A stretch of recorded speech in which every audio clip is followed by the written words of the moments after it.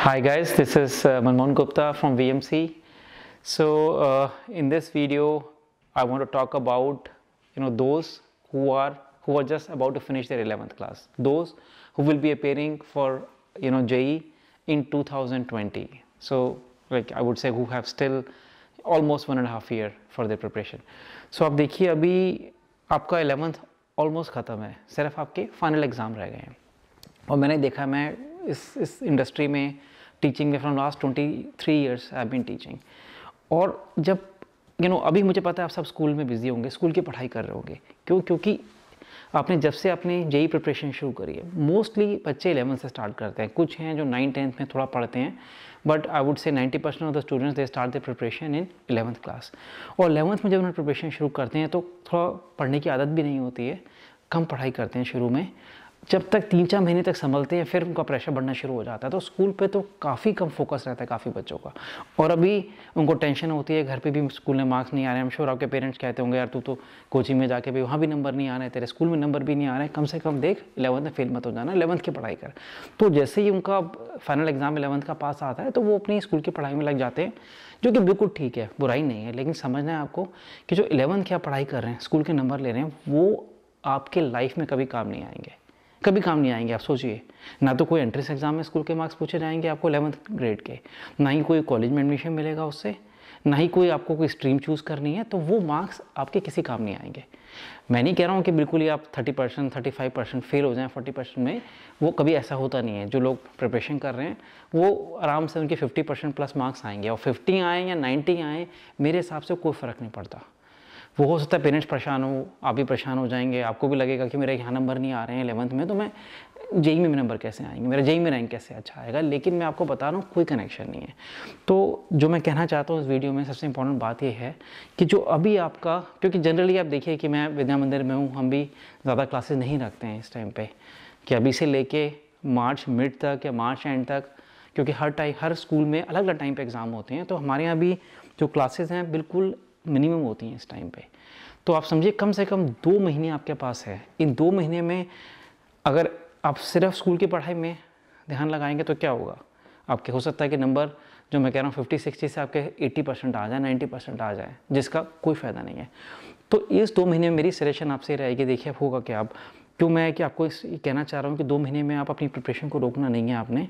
आपने जो 11th में जो भी पढ़ाई करी है आपने, 11th के जो भी टॉपिक्स हैं, अगर आप देखिए मेंस में, एडवांस में रफली 40, या बाकी एग्जाम में भी बिट्स का एग्ज़ाम हो गया, आईपी का एग्ज़ाम हो गया, और भी एग्ज़ाम है, जो सिलेबस है जनरली 40 to 60% है या 50-50 है कुछ एग्ज़ाम में, कि 40% आपका सिलेबस हो गया आपका 11th का और 60% हो गया 12th का, और कई जगह 50-50% भी है। तो 11th की अब आप देखिए, अब 12th में काफ़ी लोग एक बच्चे हैं जो 11th में 11th का करते हैं और 12th में जाके वो 12th का करते हैं। तो अब देखिए 12th में आप 12th का सिलेबस भी करेंगे और साथ में 11th को भी रिवाइज करने की कोशिश करेंगे। तो आप देखिए कितना ज़्यादा काम बढ़ गया 12th में। और 12th के अगर टॉपिक्स देखेंगे कैसे, ऐसे कैलकुलस टॉपिक है मैथ में आपका वेक्टर्स टॉपिक है, 3D टॉपिक है। सो ये जो टॉपिक्स हैं 12th के, ये आपने कभी पहले बहुत ज़्यादा नहीं पढ़े हैं 7th में, 8th में, 9th में, 10th में।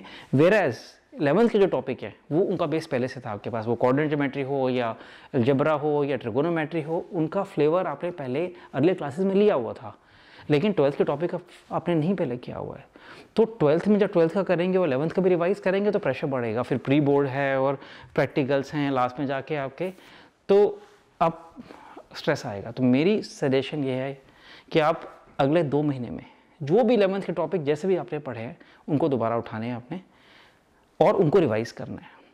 जो भी अपने थ्योरी की अपने पढ़ते टाइम कुछ टॉपिक आपने ढंग से नहीं पढ़े होंगे उस टाइम पे, तो वो पहले देखो आप कौन से टॉपिक हैं जिन पे आपने कम टाइम लगाया था पहले, और उनकी इंपॉर्टेंस भी देख लो जेई में कितनी है, राइट। वो मैं आप मांगेंगे तो मेरे पास भी पूरा है आइडिया कि किस टॉपिक में कितने क्वेश्चन आते हैं, आपको भी आइडिया होगा। नहीं तो वो आप आइडिया देखो और उस हिसाब से अपने 11th के टॉपिक जो पहले छोड़े हुए थे उन पर फोकस करो, उनको पढ़ाई करो।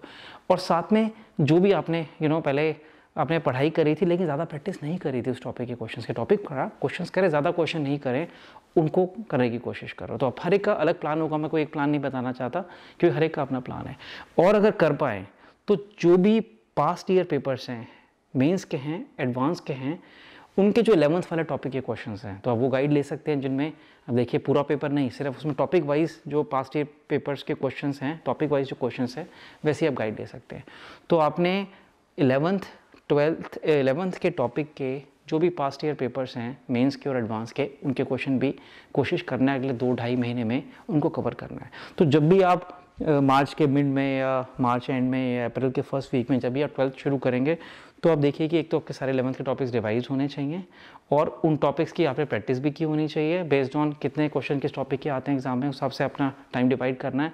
और जो मेंस और एडवांस के टॉपिक के जो पास्ट ईयर के क्वेश्चंस हैं 11th क्लास वाले, वो आपने सारे अटेम्प्ट करने हैं कि जब 12th में आए तो 11th पे कॉन्फिडेंस ऑलरेडी आ चुका होगा आपका। 11th पे आपने चीज़ें जो मार्क करके फाइनल रिवाइज करनी है वो मार्किंग भी करके रखी हुई है, आपने नोट्स भी अपने प्रॉपर रखे हुए हैं कि आपको कम टाइम लगे और आप बाद में रिवाइज कर लें। और फिर आप उस कॉन्फिडेंस से कि मेरे को 11th का आता है, फिर आप 12th स्टार्ट करना है अपने अप्रैल के। जब भी आप कोचिंग में पढ़ रहे हैं, सेल्फ स्टडी कर रहे हैं, ऑनलाइन पढ़ाई कर रहे हैं, तो स्ट्रैटेजी यही होनी चाहिए आपकी। और इसके अलावा कोई अगर आपका क्वेश्चन है ऐसा जो कि आपको लग रहा है कि मैं हेल्प कर सकता हूँ, आपके मैं आंसर कर सकता हूँ, तो प्लीज़ आप कमेंट में ज़रूर डालिए और मैं क्वेश्चन पढ़ूंगा तो I record a video, follow on video, I record that and answer that question in that video. Thank you so much. If you like, I don't want to record a very long videos because nowadays focus of students is decreasing. They cannot want to see the long video. तो मेरे छोटे छोटे video record करना चाहता हूँ। तो अगर आपको लग रहा है मैं और ऐसे वीडियो रिकॉर्ड करूँ जिसमें आपको कुछ गाइडेंस मिल सकती है, तो please subscribe to Vidyamandir VMC channel and keep liking and sharing and giving comments. Thank you so much.